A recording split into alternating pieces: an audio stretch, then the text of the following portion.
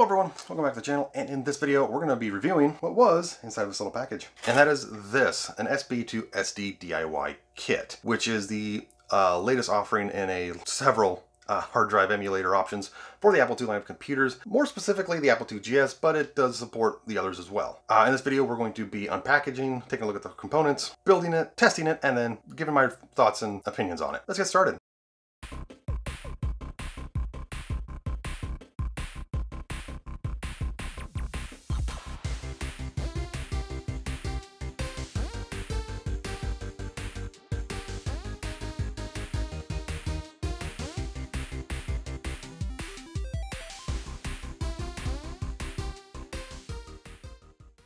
Before we begin, I want to clarify real quick that this was not a sponsored or promotional thing. This was something I bought with my own money. This was not sent to me. So there's no affiliation with the creators of the source projects or this project itself. No sponsored affiliations here. So let's get to it and check this little device out.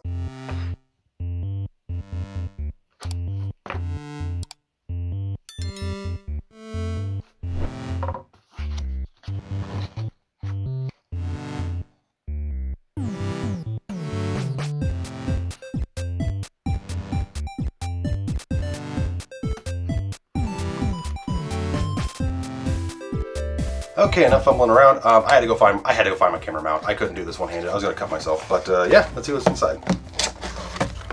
Ooh, that's a nice, tidy little package. Nice pink anti-static bag.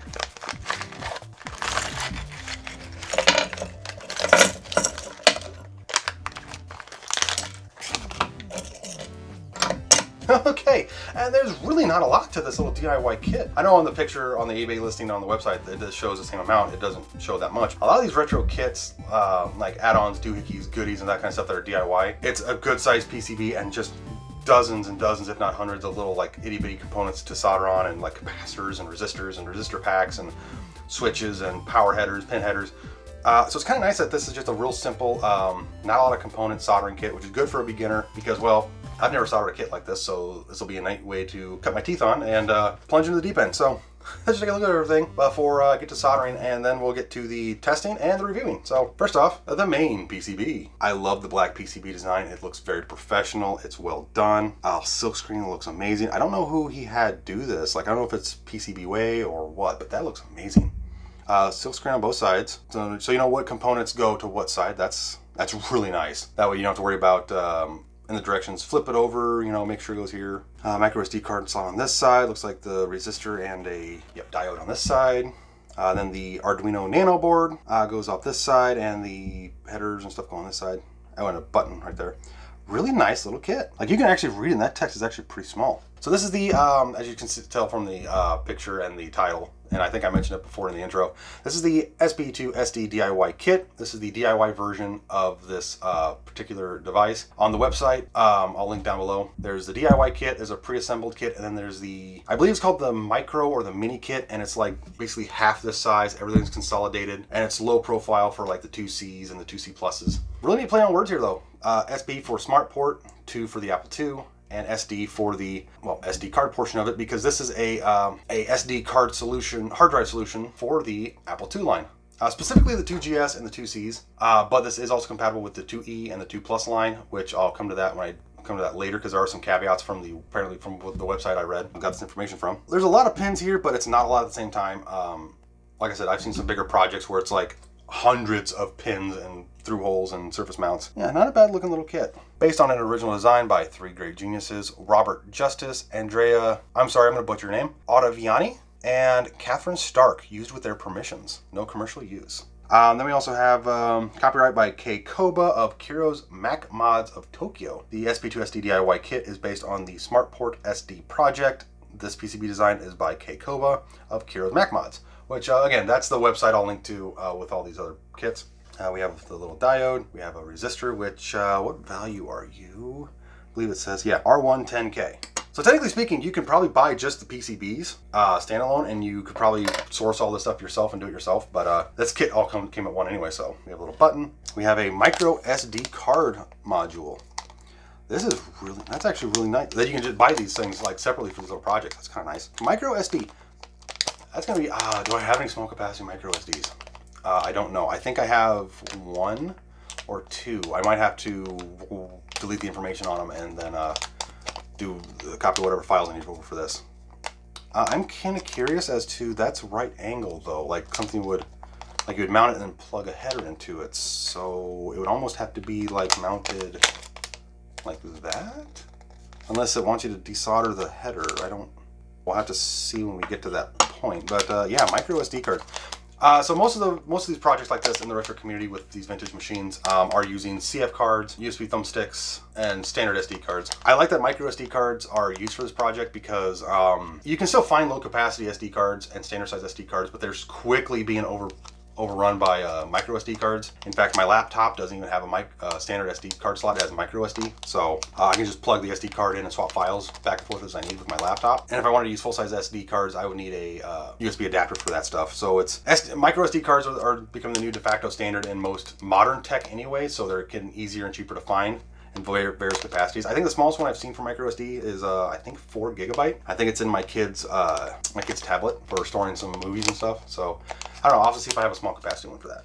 Ooh, we have some, these are new headers. Yeah, new 20-pin headers. Apple used these on a lot of their cards and stuff, floppies and peripherals and stuff for a long time. And the fact that you can still get these new is kind of neat. That means there's still some company out there that still uses these, so they're still being made new. Don't have to worry about trying to source these from like turn apart Apple II products, which is really nice. Let's see, we also have the secondary PCB. Might as well get this out of the way. This is a 20-pin to 19-pin adapter board. It's for this project. I don't know if like I could use this for like that little Disk 2 emulator I have to be able to have it plug into the 2GS and have it work that way without some finagling. I don't know if it'll work that way. It should, because I think this is just a dumb circuit. Yeah, looks like just a dummy circuit that just connects some pins and bypasses some pins. So it should just work for that purpose, but I'm not going to try it that way until I hear some more documentation on that. Basically takes the 20 pin that the older Disk 2 cards and stuff used and converted to 19 pin for the SmartPort on the GS and the 2Cs. And the later 19 pin drive controllers, but I'll come to that later. We got some pins, which is, I'm assuming, for the 19 pin connector, but that is not 19 pins. But then again, that doesn't have 19 holes either. That has, looks like 11, 12 holes. So they must bypass some not usable pins. And this is really nice. Is that 3D printed?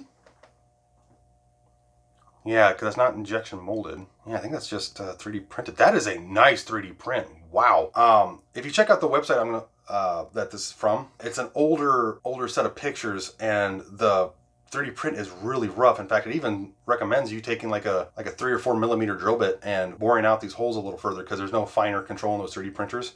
So whatever they used must have been a much nicer 3D printer, because that is really nice. Like I would almost be fooled if it wasn't for the hatch marks you can see. I would almost be fooled that that's injection molded. And this is because these are not produced anymore. There's no company that uses these anymore, not even in any other field. And I say that because I've seen a lot of the older style connectors like MIDI ports, and that weird one that the Sound Blaster Honor G2 ZS or the X5 card, that like multi-pin, it looks like a MIDI port, but it's got way too many pins. I've seen that used in the automotive field. So people are still using that connector style, but this, yeah, nobody uses this anymore. So that's actually a really nice connector. I can't wait to try that. And then we have the muscle of this project, the Arduino Nano. Supposed to be pre-programmed for all this. I hope it is.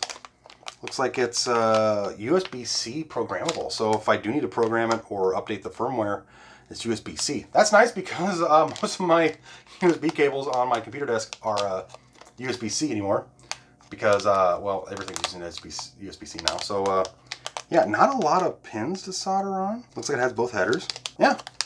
So let's get all this stuff to my temporary soldering bench, because my main computer bench is covered up with my 5170 at the moment. And we'll get this thing soldered up and see how it works. Okay, and yes, here's my temporary soldering setup. Yeah, I would be using my wood bench in my computer room, but unfortunately, like I said, my 5170 is taking up the whole thing from a issue. So yeah, I'm not going to show off any up close soldering skills, because my soldering skills are abysmal. I know they are. And yes, I say solder without the L, because that's the way I was taught. All right, so we're going to do the smallest components first. Hold that. Bend the leads on the resistor. Luckily this type of resistor does not have directionality.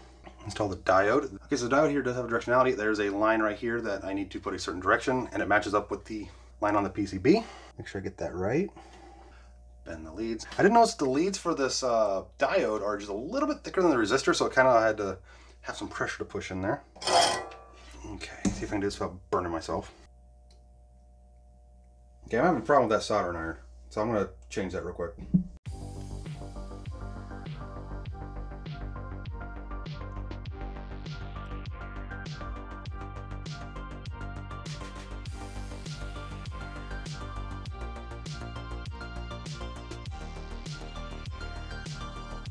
Probably not the best soldering iron I'm using, but got those two on. The SD card, and I did read the directions. You're supposed to bend these so that they're straight up, pointed, you know, this way, and then you solder it in.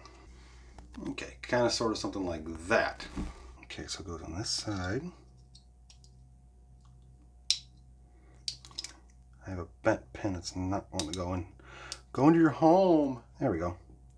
I do plan on, while waiting for this battery for everyone to heat up, I do plan on actually building a small soldering station in the computer room with a desoldering pump and all that kind of stuff, so I can do this stuff more often. That's all future stuff.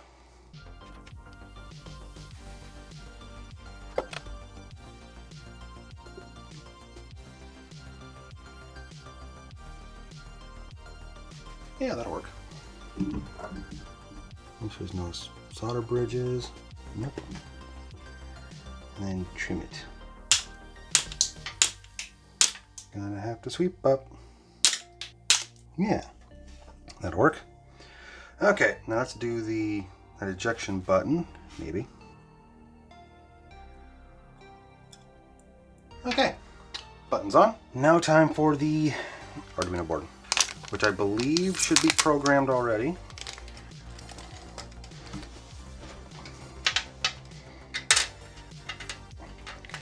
Oh my.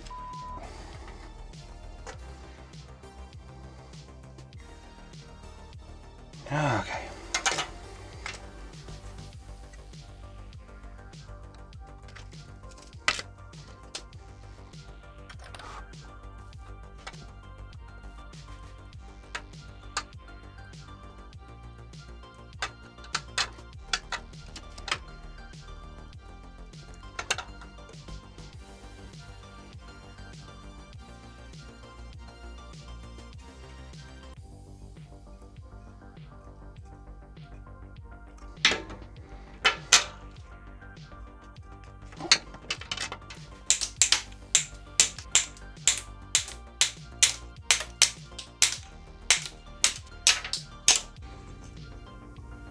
Oh yeah, that wasn't too bad. A lot of pins though. Okay, I'm actually gonna go look to see what the orientation is for this, because I don't want to mess something up.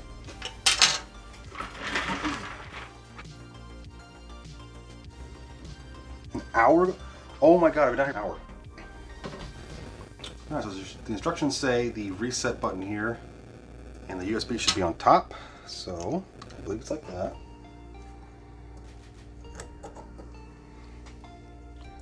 Okay, and so I read the instructions. I don't know if I caught it on camera, but USB port goes up, reset button up, and you ignore these 4 pins in the corners. I think that's all good. Yeah, I don't see any bridge traces. I do see 1 pin I missed, so we're gonna get that real quick. Okay, now for the pin header, which is silk screen on this side, so we know the tab goes up top.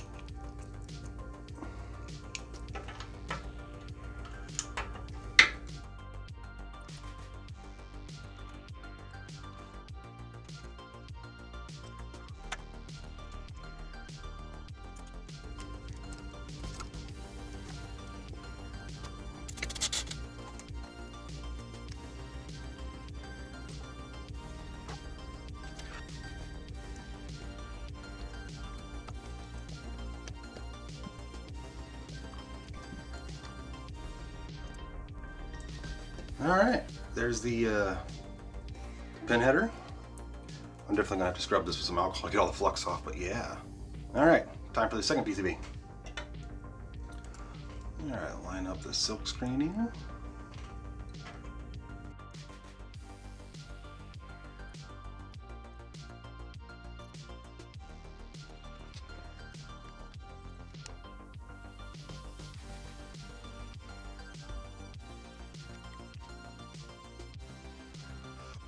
Okay, so I think the directions changed from when this was originally designed and stuff with the old 3D print, because it said on the instructions to push the pins through this way, but I don't think these new ones are designed this way. There's actually like a little step on this side where I think they go in through the back.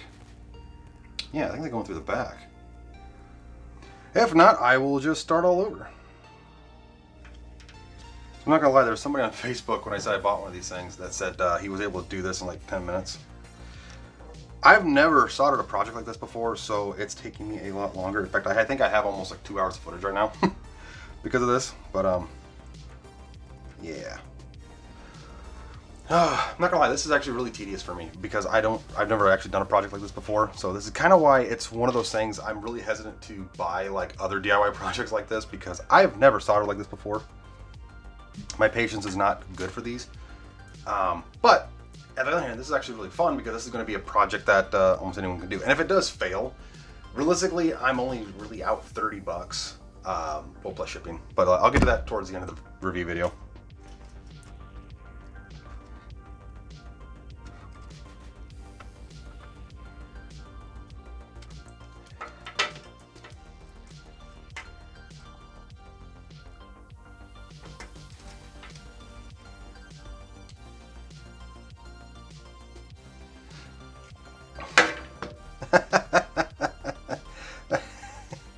Oh, I did screw this up. So I was trying to figure out, you know, oh, maybe the directions changed and maybe you're supposed to put them. No, I did it wrong. I actually built this wrong. Yeah, I built it on the wrong side. Oh my God, that's awesome. And also I built it wrong because, yeah, that just popped right off. So clearly, I don't know. Oh, okay, so first screw up of the day. Or well, not the first, but of many. Oh, crap. I knew I was gonna do something stupid like that too. I'll just push all these back out, do it correctly. Ow.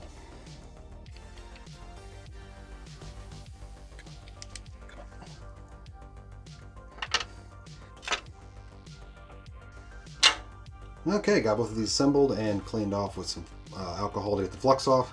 So let's get a cable, a micro SD card, and my Apple II GS and see if this thing works. Okay, so we have my Apple II GS set up here temporarily on my desk. Kind of a long-ish story with that. But anyway, yeah, all hooked up, keyboard, mouse, ready to go. And we have the SP2SD device. And yeah, I had to go borrow the longer ribbon cable from my Apple II Plus and its SD card emulation device, because I do have another one that's out of I think it's from the Mac Classics. It's a shorter 20-pin ribbon cable, but it's too short for me to plug in and then reach and swap out SD cards and make sure the light turns on, that kind of stuff. And I want to make sure everything's gonna be good on this. So let's get it plugged in and see if it works, and then see how it works. That actually plugged in really smooth. Okay, so we have the device right here, ready to go. It's all plugged in. So let's just see what happens. No smoke. Power light, quick activity light just flashed.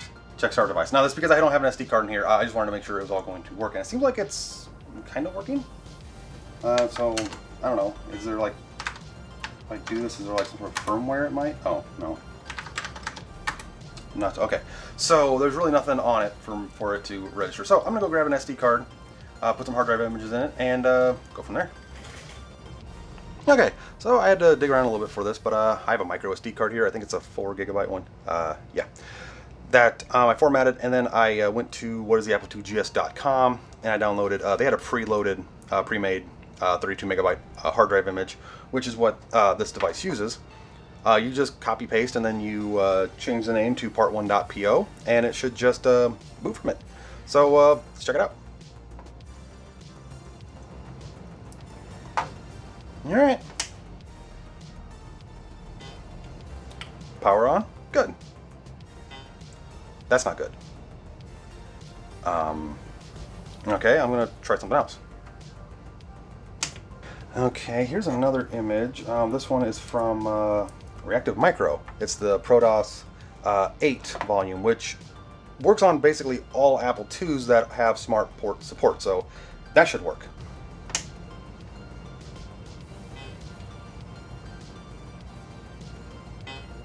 That's not good at all. Okay, the diagnosing time?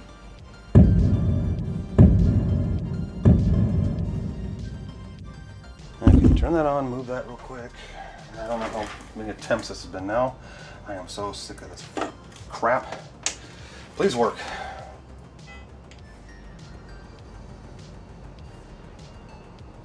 Yes! Oh my god. Freaking finally. Oh, this is, oh my gosh. Don't swear, don't swear, don't swear. Okay, and as you can tell behind me, my Apple II GS here is running a working 32 megabyte hard drive image of GSOS. I am really happy that it's doing this, and I'm really relieved because this has been a long time for me trying to get this to this point. A lot of headache and struggles and frustration, and I'm just really happy to see it.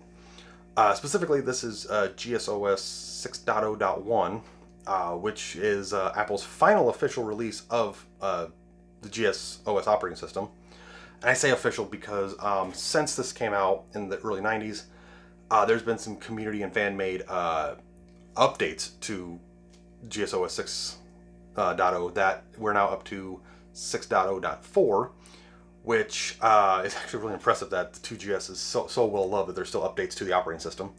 Even though I'm not too surprised because ProDOS, which is for the 8-bit versions of the Apple II, just had an operating system update last year as of 2023, 2.4.3 I believe. But yeah, more specifically, this is a tweaked and modified version from this website here, whatisThe2GS.com, which I believe I mentioned before, that they've added some utilities, software, games, drivers, and such. Basically, it's a consolidated image that you plug into an emulator and you have a basically fully working, ready to go GSOS operating system, which we'll take a look at here in a little bit, because I want to talk about all the problems that I had to get to this point, which is now, I think, nearly 3, almost 4 weeks of me working on this thing, trying to get it to work. In fact, I actually started to record the 5170's floppy update video as a way to get a break from this irritating the absolute crap out of me, because nothing I was doing was making progress on getting it to work. As you can tell, I shaved and now starting to regrow back, so you can kind of get an idea of the time frame here. I want to talk about, before I get on with the full review, I want to talk about all the issues I had.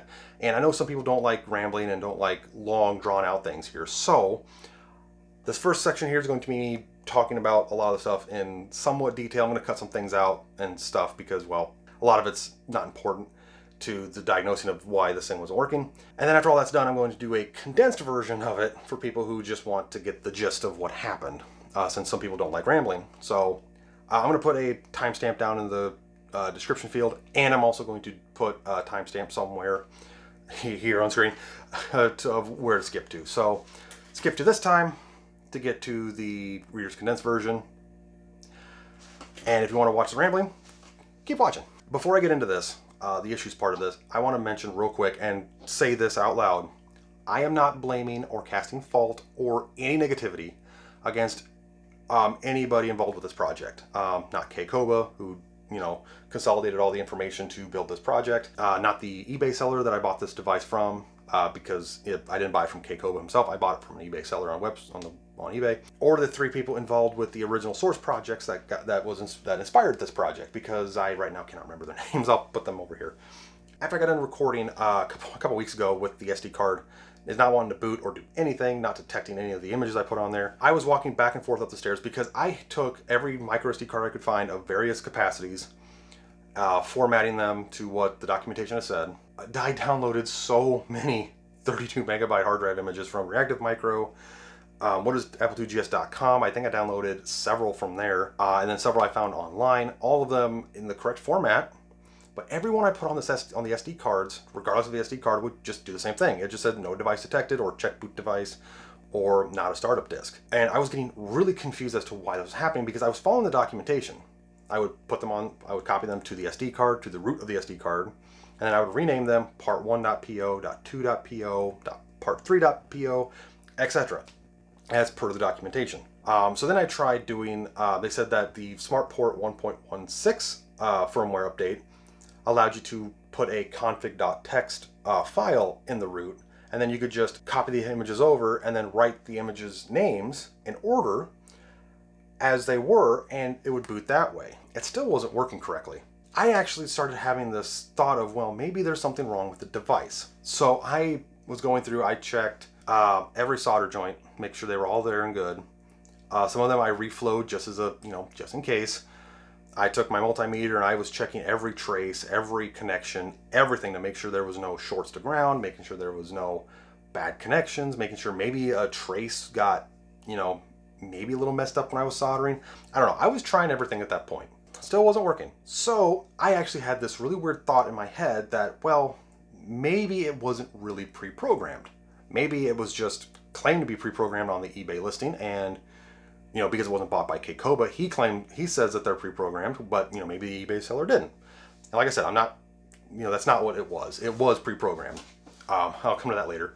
So I plugged it into my computer and I decided to download a couple programs to try and program the Arduino. Now, I have never programmed Arduinos before or done anything with Arduinos, so that's actually also part of my problem here. And I'm not going to recreate the process of all this and then screw this up because I have it working now. I'm not going to do it again and accidentally undo what I already fixed. So sorry for that.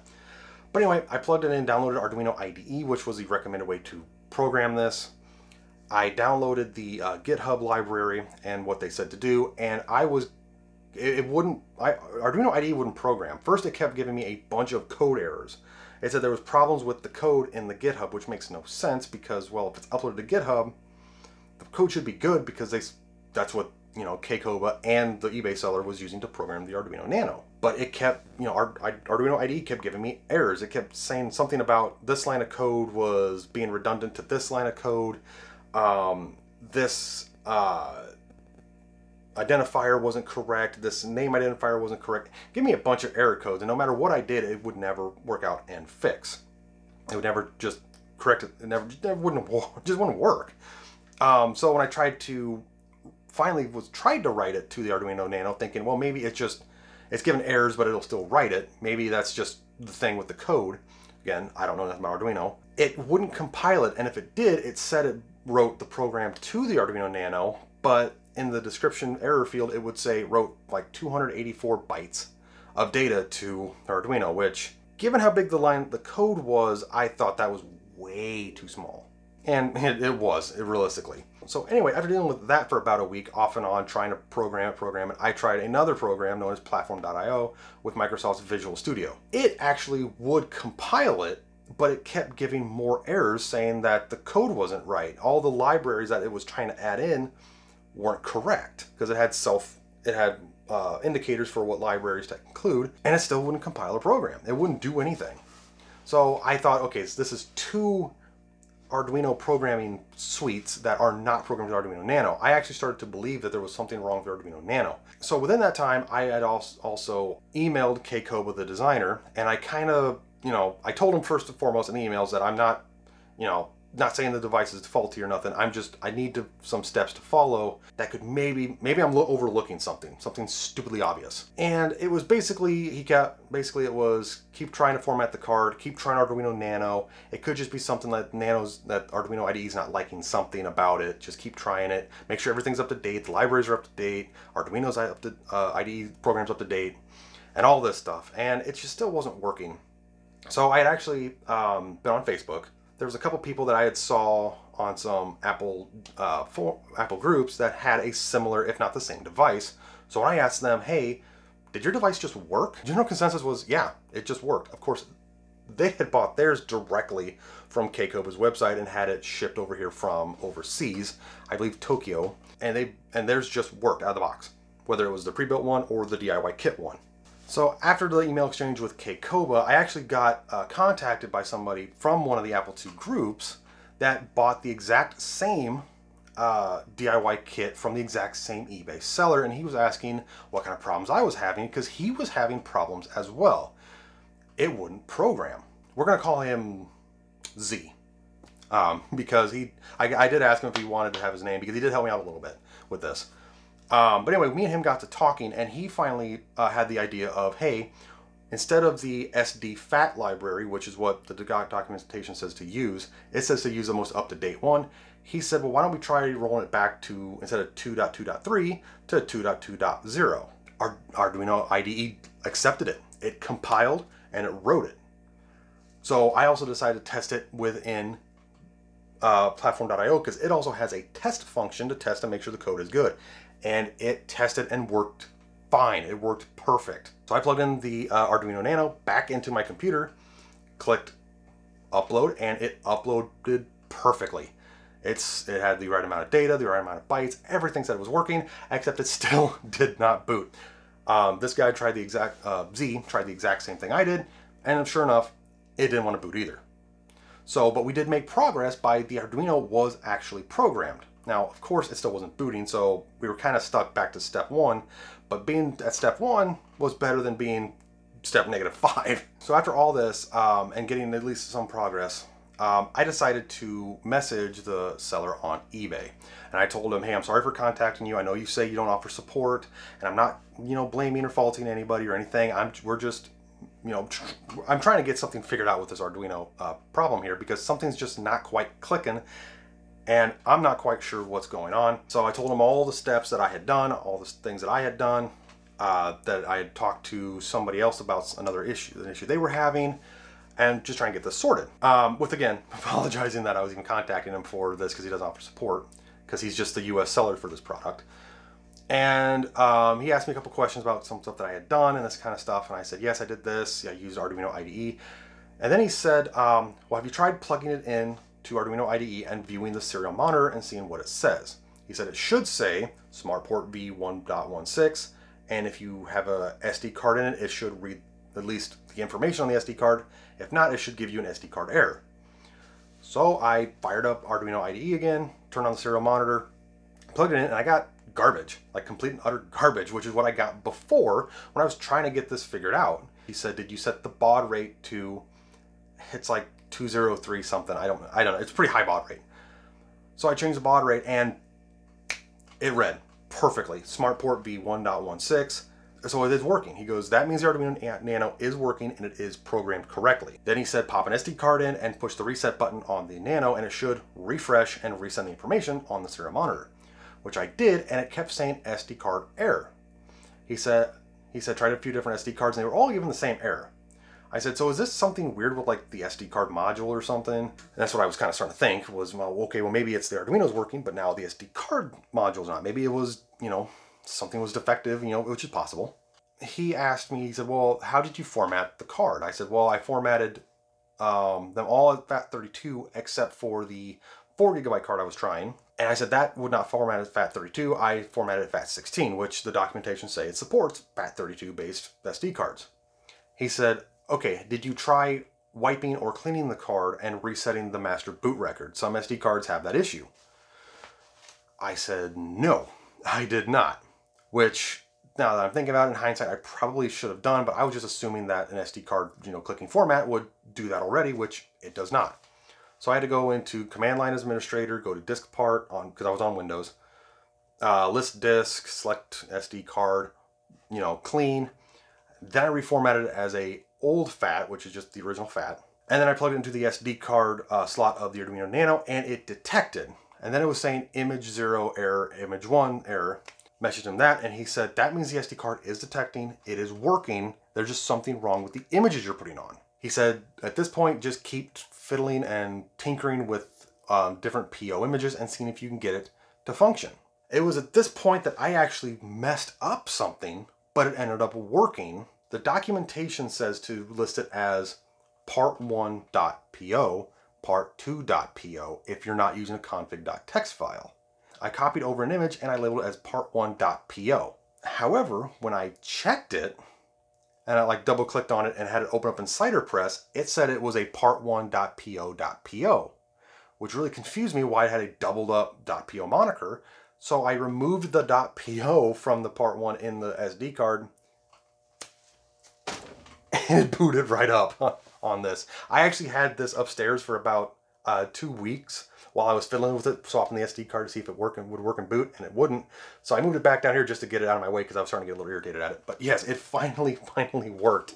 It was something as simple as I didn't have the right labeling right. And now I'm kind of thinking that was my problem the entire time, was for 3 weeks I kept putting the .po after the part 1 when I was renaming the image, when I could have just left it off the whole time, and it might have just worked. I might not have had any of these flipping headaches trying to get this thing to work. Okay, so enough rambling.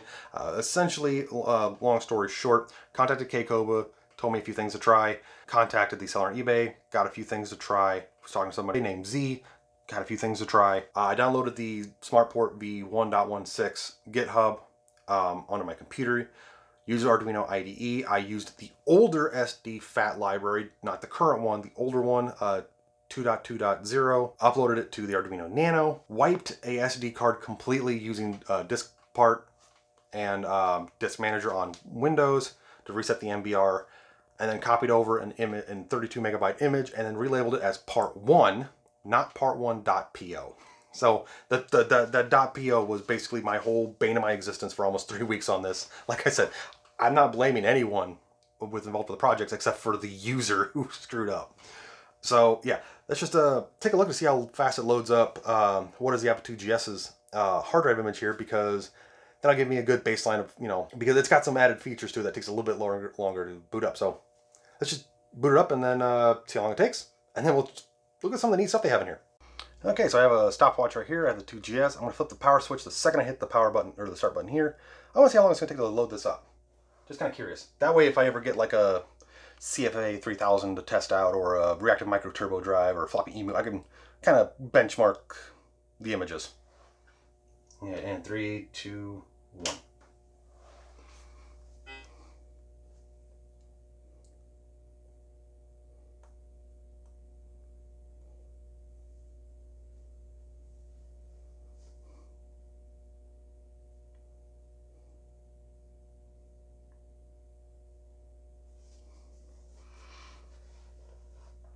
It's actually loading up pretty quick, actually. I'm not going to edit this part out at all. I'm going to do this real time because that's actually pretty neat. So yeah, it says, welcome to the 2GS system 6.0.1. Like I said, the last official version.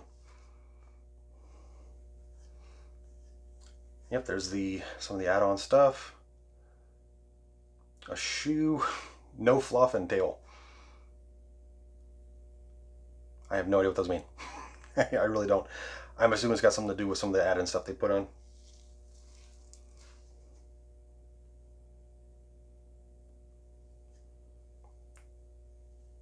Did it stall? No, the light's still flashing on the Arduino, so it's still reading.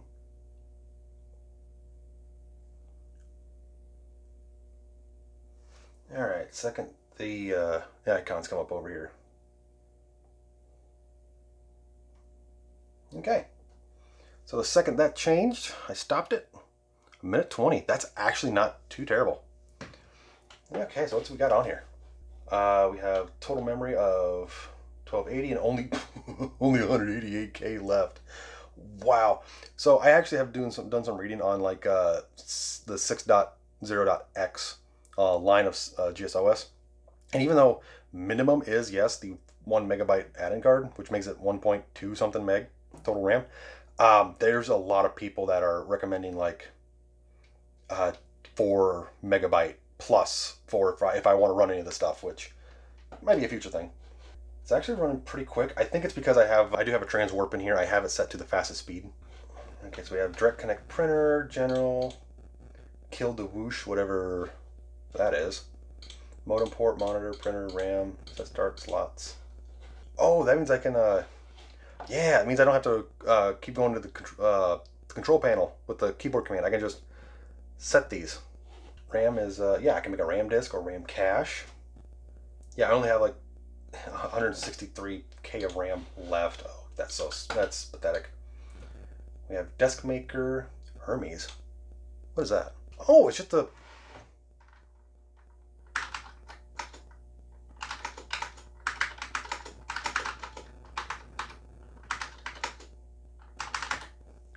it's just a text editor, real simple. Okay, so it has 2 virtual drives here. I don't have any other drives hooked up because this thing does not support daisy chaining. So what's on the hard drive? Icons, Protoss. Ooh, we got shareware games. Make that bigger. This thing's actually not running too slow. What kind of shareware games we got? Floor Tiles, Dr. Mario. Really? Froggin. Tanks, Hangman, Hammurabi. Oh, I wonder if that's the game that I made the joke about with the when I was making the Apple II floppies. I said Harambe. I think I mispronounced it. Annoy. Lunar Lander, Minesweeper, Moonstriker, Q-Bert.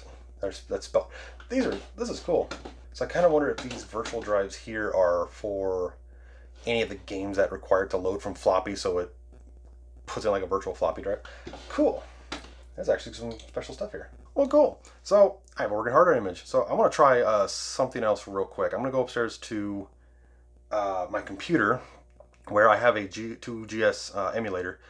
I made a hard drive image of 5.0.4, which uses a lot less RAM, so maybe it'll boot up a little faster. I'm going to go get that real quick. Okay, so we have a SD card here. I have a second one, because I already have the other one formatted, and I've been experimenting with that for a little bit, and I did find a couple quirks. I don't have my stopwatch up, so we can't see how fast this loads up, but that's already loading up a lot faster. And this doesn't say GSOS 5. Whatever, but this is a 5.0.4. And yeah, like I said, I made this in the 2GS emulator because I was tweaking and playing with some games with the emulator until I got this all fully working. And it's actually booting on real hardware, so this is actually pretty cool. Because I did go into UCitaPress, and I did add a few little utilities to this version, which you can kind of see right there. And yes, so I have a couple utilities on here. I actually boot up pretty quick. Yeah, no, I don't have any games on here, but yeah, this is a lot quicker. So I have Chronos 2, which puts the clock on top of the desktop here, and I have Mr. Apple here, which makes a rainbow pattern on the Apple. It's basically a way to see if your computer locked up from trying to run software. So yeah, 5.04 is a lot faster. Yeah, because I also have the transwarp reporter where I can control my transwarp from here without having to go into the control panel. Currently it's at 7 megahertz and 8K of cache. So I have an older version of the transwarp. We have keyboard, we have modem port, monitor, mouse, RAM. How much RAM do I have? Memory in use, yeah, this uses a lot less RAM, 578K and 701K, and that's even with the stuff I added in here. It also has the controller for ZipGS, which I do not have, but I think I just copied it over by accident anyway. I might remove that later. Really neat little device, and one of the quirks that I had with this, you may notice there's only one drive on here. I have 4 images on there.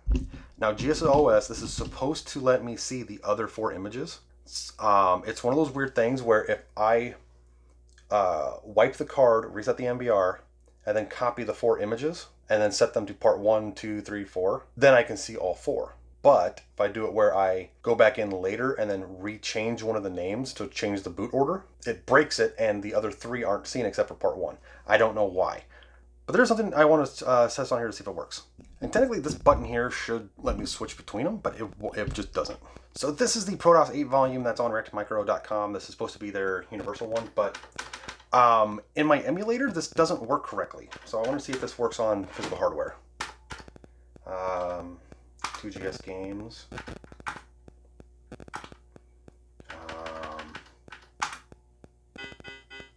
Yeah, I'm not. Yeah, it's just so weird that this doesn't work this way. Because I should be able to just go into boot system, but it doesn't work. Like this is how it should load up, but it doesn't. It locks up. So you can see I have GSOS backup, and running this is the 5.0.4 that I showed earlier. But you can see I now have 2 extra drive volumes here. So this is kind of one of the quirks I was talking about. I went upstairs and I plugged this into my desktop. I used DiskPart to completely clean the SD card, reformatted it as FAT32, reset the master boot record, and then at once I copied over 3 images: the GSOS image, this adventure simulation hard drive volume image, and then the ProDOS 8 volume that has all those games on it that I tried showing before, but it wasn't working.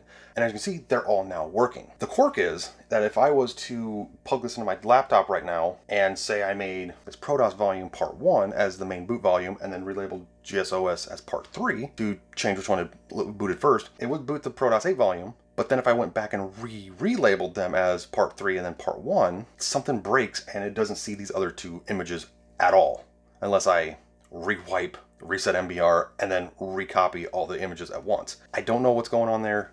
I'm not too concerned about that because, yeah, it's a little bit of a weird quirk, but I could easily solve that by just not changing what's on this SD card at all. So yeah, let's just see how these work. Let's try the ProDOS 8, because this didn't want to work for me for some reason. Okay, now it's working. So now the menu system's working, so now I should be able to do this. Yeah, so this is how it should look when it boots up correctly, but for some reason, if I use it as a boot volume, this doesn't show up right. It doesn't show up right in my emulator either, unless I have it as a secondary volume that I access through GSOS. I tried this in my emulator, I got it to work every time, so let's see if I can get a game to work. Okay, so yeah, I don't know what's going on with this ProDOS image from Reactive Micro. The thing is, I had to, the other thing I had to do was to get this to even work correctly, or at least even show up, whether on my emulator or on the real hardware here, was I had to go into CiderPress and I had to convert this from a .2mg to a .po. So I think it might have something to do with when I converted it. Yeah, I'm still tweaking with this. I don't think it's not the image. It's just something weird going on with what I'm doing. So let's try the Adventure Sim volume here. What's on here? Icon, Simulation, Space Quest, Adventure. What's an adventure? Okay, we have the King's Quest games. Bogging down a little bit. Necromancer, Shadowgate, Space Quest 2. I am assuming that's Leisure Suit Larry? Oh, I'm sorry for the camera flashing thing. There's something out of sync. Let's try Leisure Suit Larry. Because I actually have this on floppy somewhere. So it is working.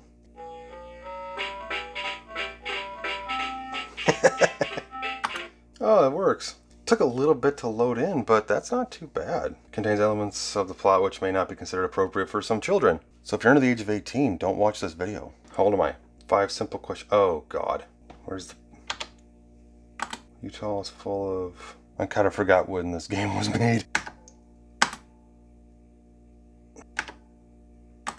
James Earl Jones was the voice act. Oh, that actually hurts a little bit considering we all know he was Darth Vader. The result of Watergate was... Wow, yeah, this is... I'm also trying to think about this because this game came out in the 80s, so if I said I was 32 in the 80s, that means I was born at some point like the 50s or 60s. That's kind of why these questions were kind of weird. Captain Kangaroo... Oh, God. I actually don't know. Step into your leader suit and prepare to enter the world of the land of the lounge lizards.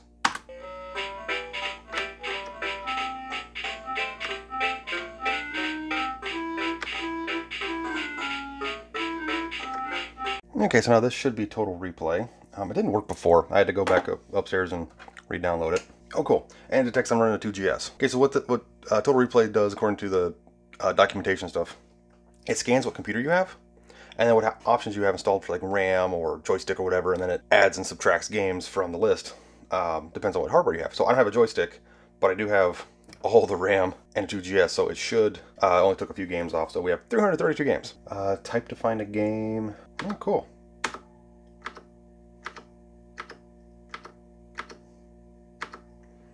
There's a lot of games on here. Now most of these are for the 2 and 2 Plus and 2E, but since the 2GS here is backwards compatible with the 2E, basically it'll run them all too. I don't think there's any 2GS specific games on here. Beachhead. I actually have this for Commodore 64. Strike Castle Wolfenstein. Oh, this might run too fast because of my accelerator. I want keyboard control. Oh, well, this is interesting. It's not wanting to Control N.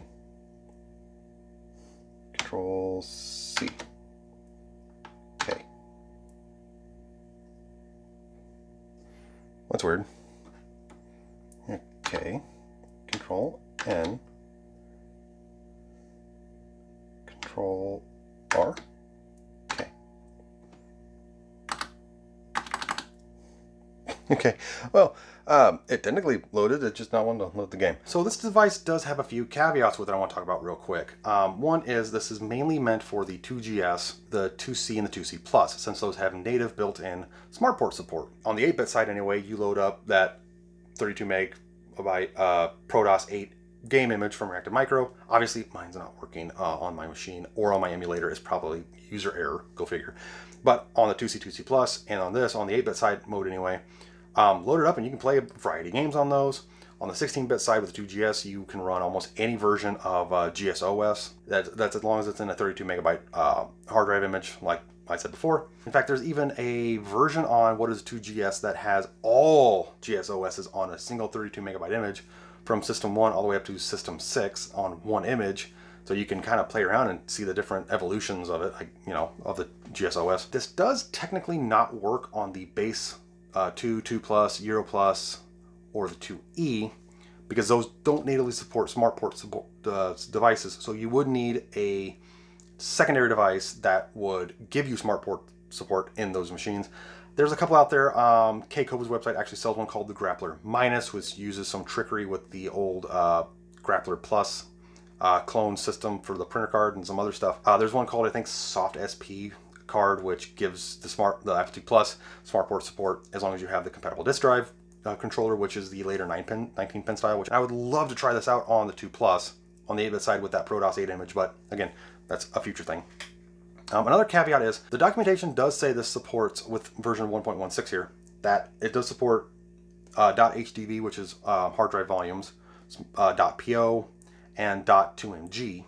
Now, I personally could not get those others to work. Apparently, you have to do something with that and the config.txt by renaming it .po at the very end in the config.txt. But like I said, I could not personally get it to work.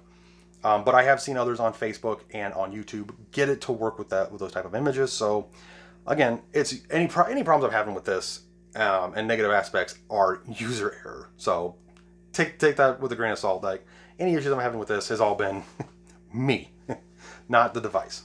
With all the caveats being said, I would highly recommend one of these things, because for only 30 bucks, you know, even if you already have the other emulators like the Floppy Emu, CFFA 3000, Reactive Micro Turbo Drive, you know, whatever, this would actually give you another option to run hard drive based you know, images on your 2GS or 2C, 2C Plus. For example, like if you already have the Floppy Emu and you're trying to, you know, maybe setting up your computers for a really cool like vintage fair or retro fair or school event or something, 30 bucks, build it real quick and have, you know, GSOS running on this, maybe your Reactive Micro Turbo in your 2E, maybe your Floppy Emu on your 2 Plus, you know, whatever the case may be. For only 30 bucks, and for something that's simple to solder, again, all the issues I had were me.